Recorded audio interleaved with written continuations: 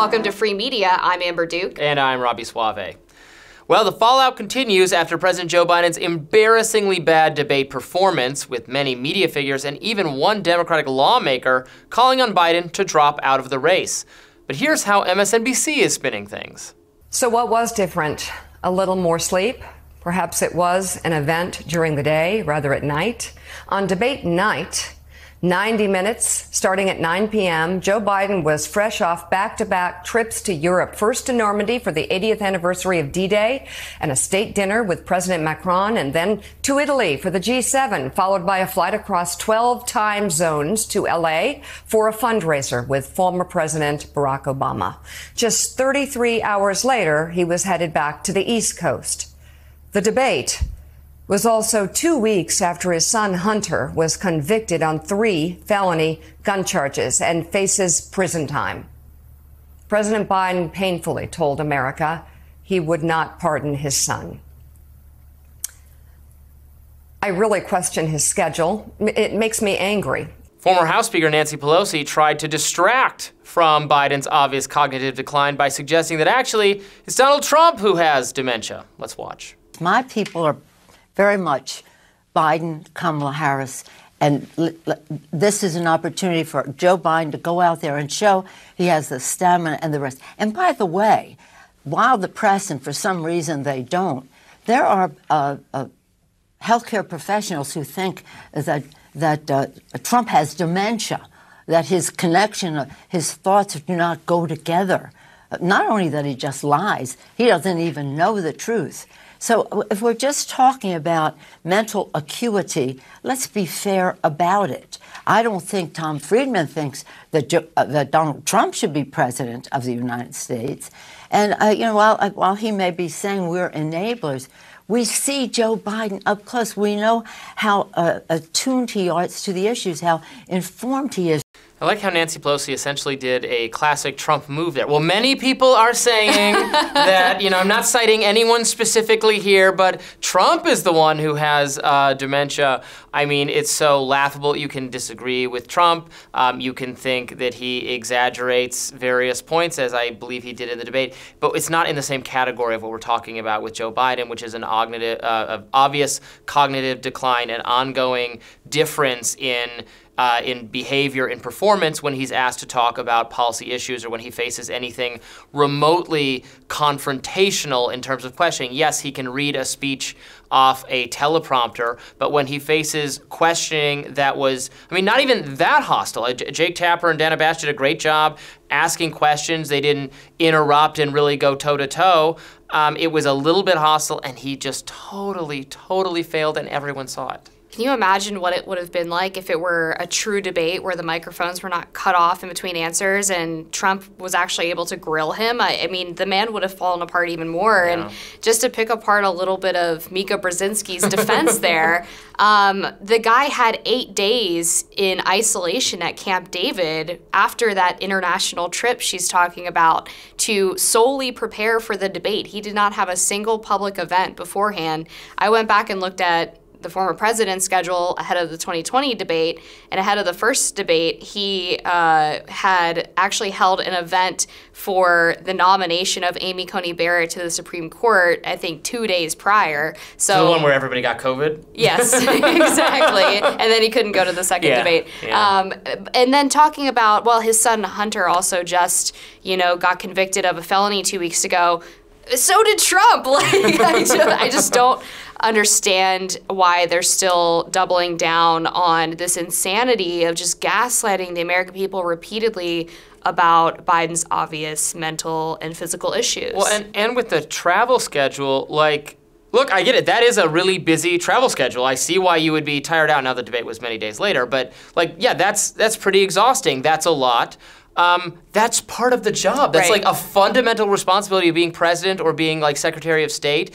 The jobs that require tons of travel across the United States. It's a big, very horizontal country, and also abroad to Europe to talk about very sensitive and important issues about global security, the security of Europe, given what's happened with Russia and Ukraine, the security of the Middle East. It is a physically demanding job, and that is why it is valid for so many American people in even a non-ideological sense, like putting policy aside, to wonder whether Joe Biden, given his state, is capable of doing this job for the rest of this term, let alone another 4 years.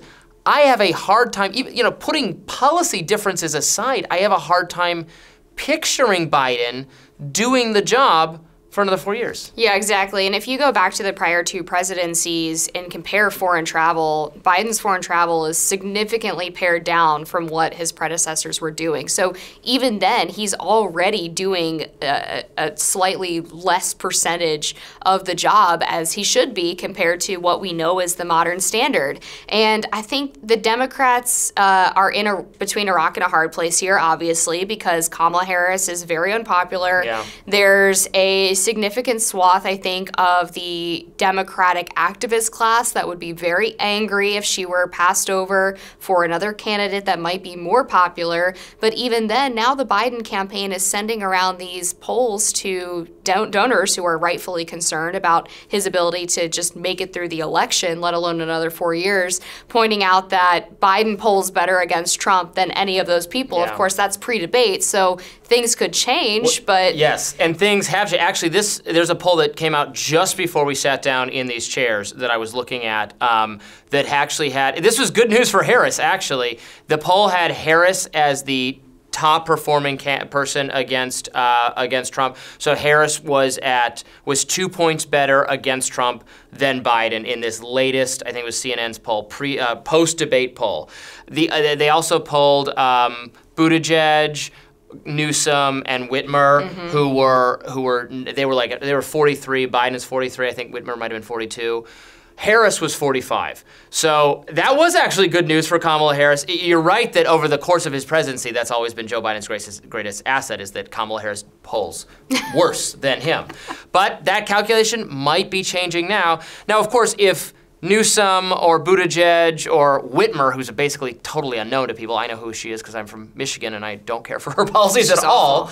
You can make an argument that if they were more exposed on a national scale, they could poll even better if they fared, well in having been vetted by the national media, or even worse because they haven't really been vetted yet. So you could make an argument that they're more of political unknowns certainly than Joe Biden, whose numbers are never going to get any better and can only get worse. So, I don't know. I've been reluctant to think it's just a pure political strategy necessarily a good idea to swap out Biden. But at this point, it seems like, I think it would be a huge risk, but not risking something is coming close to guaranteeing defeat. Right, I think they're sort of testing what the public's reaction to a potential swap out would be, because we've started to see some very low-level, sort of no-name Democratic congressmen float the idea that Biden is not fit for the job. I mean, like Mike Quigley, nobody knows who that is. He was giving an interview in which he suggested that it might be the right time for Biden to leave. There was another Democratic congressman whose name is escaping me right now, who outright called on him to step out of the race. Too. Yeah. But they're both, people who wouldn't warrant a lot of national attention. I kind of thought to myself, who told them to do that, to test the reaction? Right? Yeah. And then, but there's also all of these roadblocks to replacing Biden, the most important of which is that he has to willingly step aside. And his wife, and I know people have been saying, oh, well, don't blame the wife. Yeah. But you actually do get to blame Dr. Jill in this situation. She's flying her own appeal to heaven flag. Right. Well, I mean, she has this Vogue cover come out with like the worst timing ever, where she says she's sticking by her man and they're going to fight till the end. And then immediately the first paragraph in the actual Vogue profile, which is unrelated, which was before the debate, they're talking about how powerful it can feel to ride in a motorcade and have the world essentially stop for you. And the mask is really off for her. It's become very clear that she really loves the idea of being First Lady, the power and the potential wealth that is associated with it. The Biden family as well well. Hunter Biden apparently in a lot of these meetings at the White House and with the Biden Yes, it was campaign. reported by the New York Times that Yes. he's emerged, as like the most vocal supporter of his dad's reelection within the family. And I'm like, Hunter Biden actually might really have a good and invested reason for Joe Biden to run again, or to certainly not step aside immediately if he's hoping to get a kind of pardon or commutation if that ever becomes relevant. Exactly. So maybe don't listen to him. So they have to convince him to step aside. The family is saying, no way in hell, we're not leaving.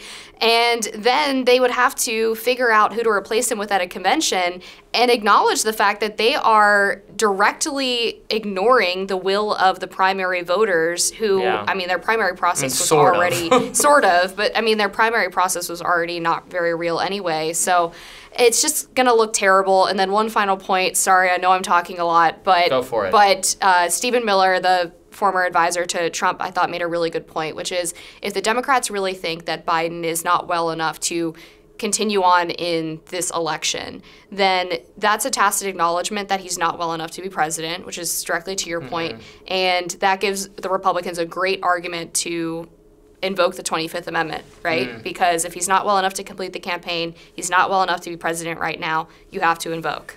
Yeah, I mean, if he's going to decide not to run and the move is Kamala Harris, there's actually very little reason strategically not to, I guess, just resign and have her even momentarily have the, whatever powers of actual incumbency. Actually, she can hold press conferences as the president. She can introduce people to the idea that she is the president.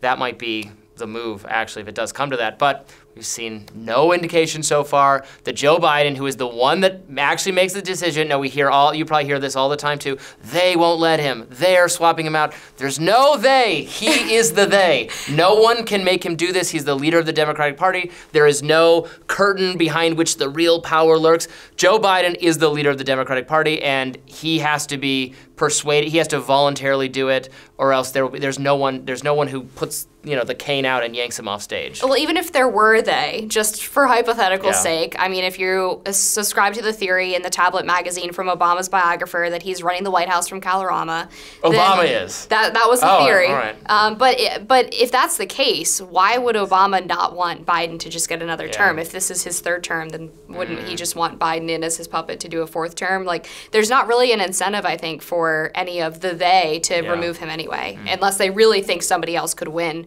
more than Biden can, which I don't think they believe that. All right, stick around. We've got more free media right after this.